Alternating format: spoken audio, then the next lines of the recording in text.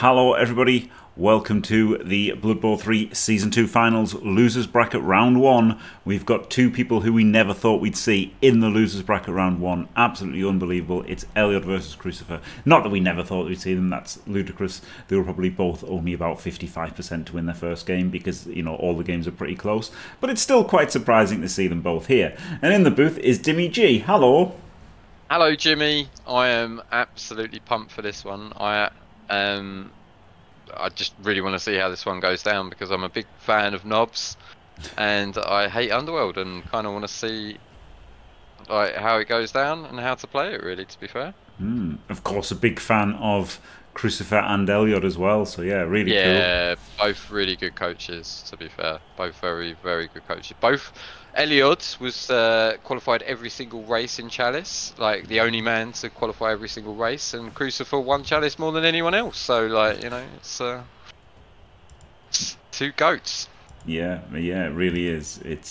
This is going to be like watching Goatsy. It's going to be amazing. And what's interesting here is Elyod fielding all three Snotlings. It's a little bit greedy, isn't it? You know, could just field two and go with the Goblin and well, there's max no out on tackle, and there's only two block, and there's no tackle. So I think that may be why. Yeah, fair. I think Elyod really likes maxing Snotlings though. Like, it's really good, isn't it, if you get the 14? And you know, they're arguably just better than Goblins anyway. Yeah, I mean, why would you not want them? I guess because of the overtime format and stuff, but yeah. Yeah. Ali versus Frazier Kane. Anyway, so here we go. We've got 6 guard. Brilliant, right? 4 on the blockers, 1 on the... Is this the lineman? Yeah, so this is the lineman. 4 on the blockers, 1 on the ogre, a leader, and then 2 blodgers. Love Crucifer's team, and Elyod is terrified of the knobs. I won't give in. Oh, glorious. Until I'm victorious. Yeah, he did say he was terrified of knobs. I will defend. Yep. I will defend. Hello Jim, here's to another month of wondering, is this NAF? Thank you very much, Keith. This actually is NAF style, yeah. So yeah, terrified of the knobs because he hasn't got the Juggernaut Roger, right? He's got the knobhead troll. You can see the customization there. Looks brilliant. He's got the knobhead troll, but he hasn't got a rat ogre, and he's got a mighty blow, and he's got the extra arms for the 1 turn, and he's got the sidestep and 2 heads. So like he's got, you know, like 3 skills, and including the stacking, so he's got like 4 skills dedicated to the 1 turn, but he doesn't have the Juggernaut on the rat ogre. So yeah, that's a very good point. It's like literally the one team his team is not designed for, right? I guess. Yep. I mean, he has got a mighty blow, and there are 4 knobs with AV 8 plus. Yeah, so this is why he's not dackering. Normally he would dacker, but he thinks, I have to fight him here, and I have to target the bodyguards. And to that end, maybe this is incorrect, right? To set up this mighty blow on armor 7, as much as, or armor 8 plus, as much as you want to do that, maybe he should have blitzed the, and you know, blitzing stand firm is terrible. Maybe he really should have just sold out on it all in, and you know, blitzed this guy and fouled him, you know, like if he powered him. You know, maybe he should have really gone hyper aggressive after them if he was gonna, you know, not dacker and go after them. Did he get all 3? He got 2. He got 2 extra Snotlings. I mean, I can't remember anyone dackering against my knobs, so I don't really know. Like, but I can't imagine it being a great team to dacker against just because of the stand firms and stuff. It's like, yeah, not the best, but there's a lot. Also, it's not a great team to dacker against because you would just want to abuse the armor 7 linemen, don't you? Really, like, you want to abuse them, yeah, absolutely. They've got such bad players for you to kill easily. I just tend to want to kill the easy killable players. Yeah, Cruz tying up the mighty blow on his ogre. This Roger looks like a troll. No, he's got a troll instead of the Roger. That's the point. He hasn't got the Juggernaut Roger. He'd be down 4 knobs by now. Yeah, most people would be. Bit of luck from Cruz there. And he's starting with a foul, the mass guard foul. Oh, he's sent off. Oh my god. He fails. Triple fails to one. argue the call. 1-1. Sent off. And the coach sent off.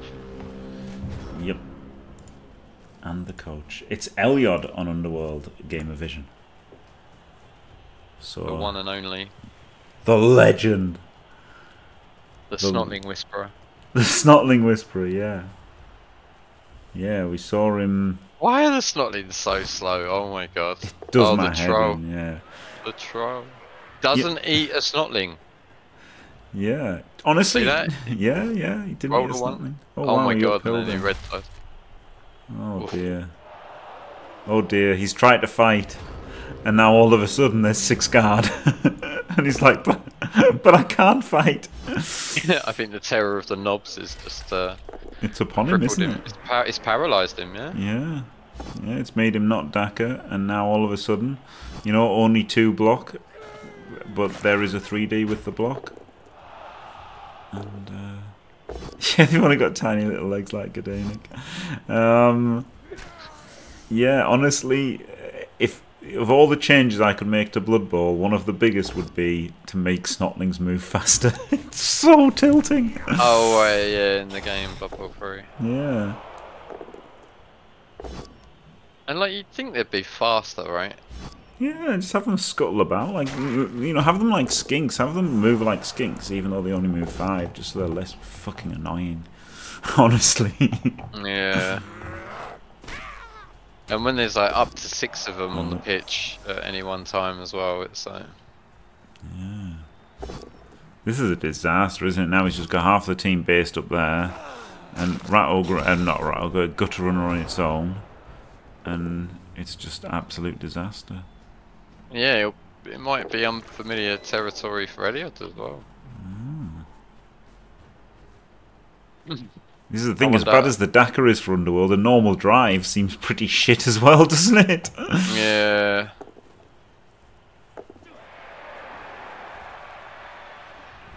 It's a lovely square though. Beautiful square. The most wonderful square.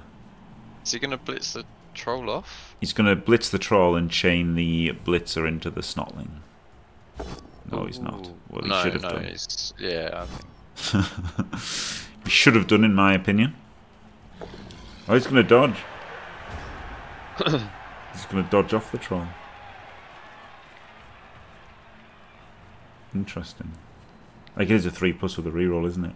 And now he's got 2 blitzers that can go and hit the ball, because Snotling tackle zones aren't real tackle zones.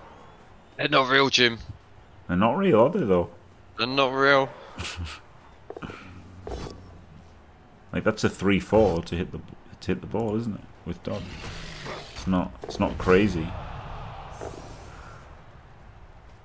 In fact, it's easier than that. 3. Okay, no, it's got 3-3.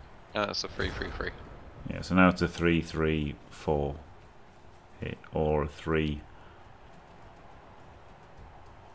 or a 3-3-2-2. Might be hitting the ball. He is. Oh, he does the 3-3 that way. Okay, yeah. I didn't know if he had the movement afterwards, but Knobs are fast, Jim. knobs are fast. Oh my god! And he's got the ball, and he's got the stun. Flip me! Wow. Crucifer's just thinking, what's all this hype about Underworld?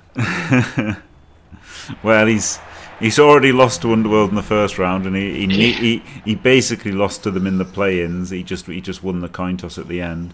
So like he didn't beat them in the play-ins, and I think he lost to them as well. So I think he's lost to them twice and drawn to them.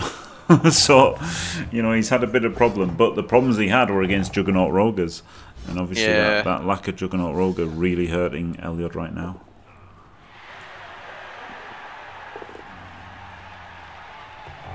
Maybe a lack of experience for Elyod on that one. Interesting, isn't it? Yeah, he just panicked about the knobs, and maybe he should have just had confidence that knobs are actually rubbish, and just played normally. Who knows? There's a confidence, isn't it? That's what he needed, Dimmy. Confidence. But yeah, 100%, Jimmy. Yeah, 100%. Scout runner's going to be back up on his feet. Yeah. Gets to 3D him though. Another Kaz. He's getting the blocks now as well, isn't he? And if you get the blocks, you normally get the removals. The And the Yeah, problem is he's probably going to have to assist with the gutter runner to get the 2D, and then it's like, what do you do? Like if you do manage to sack him, it's okay. Oh, he snaked. Oh my god, that was bad. Yeah, because he obviously didn't want to assist the gut runner because he wants to pick it up on the gutter runner afterwards, so he does the snotling and then Yep. one in 36.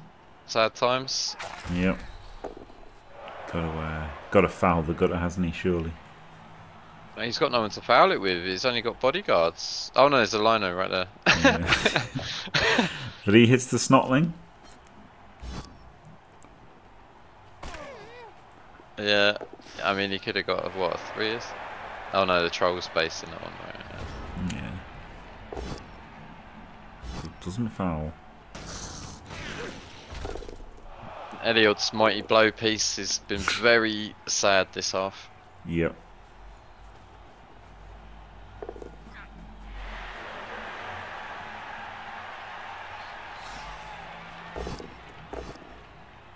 Oh, quad skulls. Oh dear. Oh dear, oh dear. Oh man.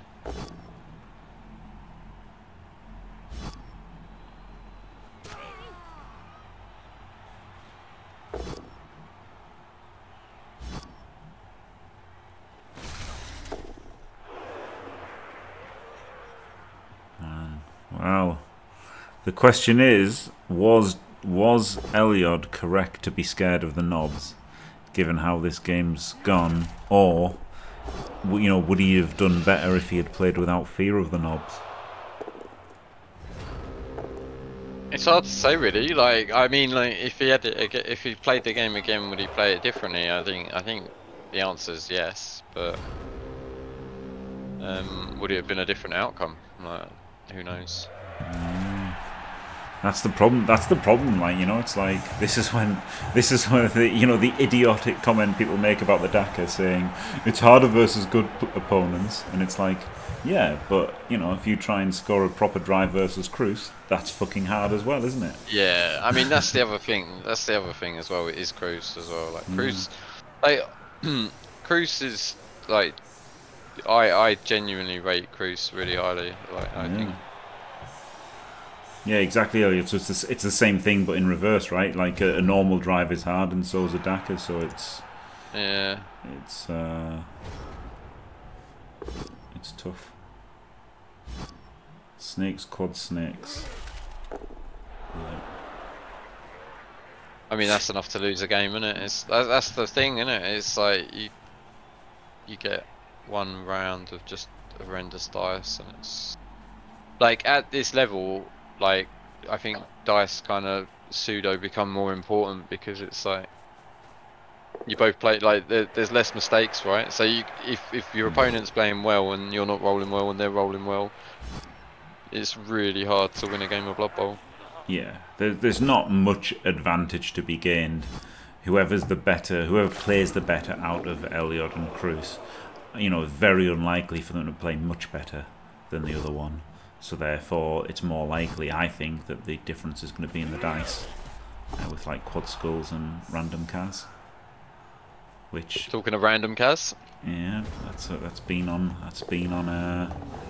Cruce's side so far. And I genuinely think it's interesting that like the different ways you build Underworld are like better and weaker against different opposition, right? I think I like building for the one turn, and then because you can just play the other one as well. Like you can just play it. Not that much worse, right? Having like some wrestle on your clan rats, it's just not making. I mean, they still get a one turn. Like with the troll, it's just a much worse one turn, right? Oh, only against knobs. Like only against knobs. Yeah. It's not much worse versus everyone else if you fill all the squares and stuff like Elyod knows how to. Which some of the people playing in this don't seem to know how to, which is kind of wild. Like they kind of should. Everybody, like this is the thing, like if let's say Purple Chest, bad example, but let's say Purple Chest was playing a game, you know, him not being able to one turn after playing 1,000 games of Dwarves, fair enough. But if Chunter couldn't one turn, you'd be asking serious bloody questions, wouldn't you? So I think like anybody playing a bunch of, you know, Skaven or Imperial Nobility, they should have their one turns down, like massively.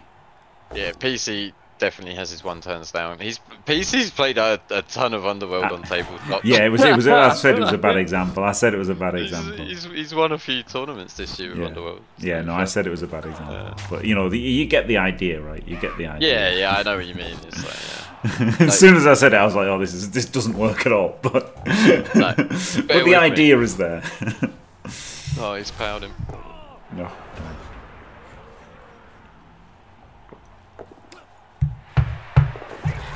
Oh well. Oh my Instantly God. fail and cast yourself. Brilliant. Yeah, that's horrible. Yeah. So. Sadly, this hasn't been much of a game. Like I genuinely was really hyped for this one, and it's sadly been very one-sided. Yeah. Yeah. Sad. Sad. I feel for Elyod. It was a bit rubbish, like the timings, wasn't it? The timings were all a bit like last minute and stuff, and the notice and when certain people had to pay. Oh, wasn't this one? Was this the one that they told him to wait an hour and then didn't watch his game anyway? Yeah. Or was that a different round? Yeah, that was this one. Yeah, that was this one. Oh man. So yeah. Yeah. Yeah, it's a hard one. It's a hard one. What do you think, Elyod, if you'd taken the Rat Ogre with Juggernaut? Do you think that would have made you a lot more confident? It would have been easier to dacker with, right? Because if he puts the sidesteppers on the outside, you can surf them and stuff, you know. So it's like it probably makes the dacker against knobs better, and it also makes the one turn possible. Whereas without it, it's you're looking at throw teammate, right? Yeah, like putting most of your skills package into the one turn and then not being able to one turn at all is pretty rubbish, isn't it? So I think. I mean, he can still one turn, but it's just a throw teammate, right? It's not True. Yeah, this throw teammate. Yeah, that's true. Correct. Fuck the Rogue runs D. Honestly, I agree with you there, Elyod. I'm not a fan of the Rogue. I'm not a fan of the Rogue.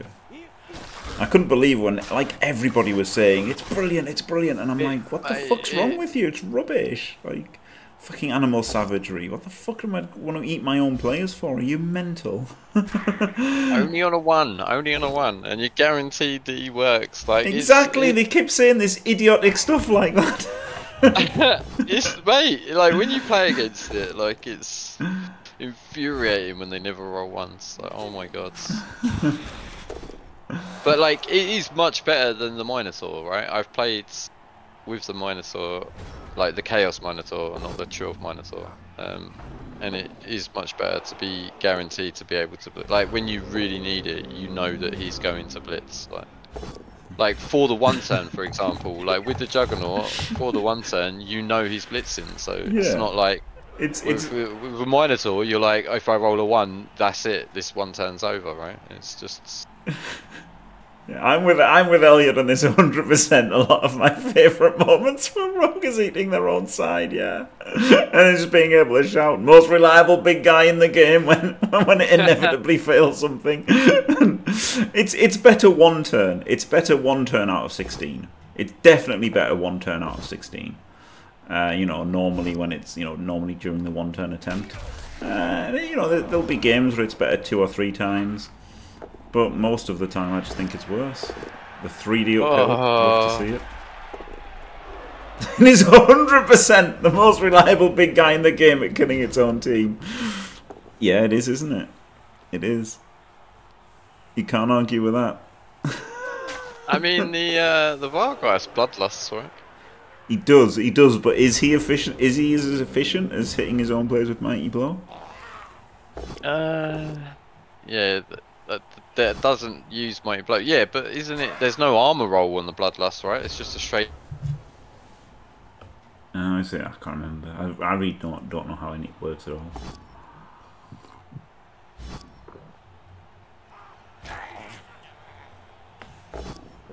Straight injury. Okay, maybe the Vargeist is better then at killing its own players. If you just stood your Vargeist and activated him every single turn, just try and eat your own players. But you don't like you could, and because you could purposely do it, right? You could make like a 4+, couldn't you, to fail the bloodlust? So you could just completely be biting his own players like 3 times as much and stuff. Well, I guess the Vargeist doesn't have to bite though. That's the thing, isn't it? The Rat Ogre has to bite. Oh well, no, the Rat Ogre doesn't. Like, you don't have to have someone next to the Rat Ogre. True. When you blitz, so there's some variables in there, right?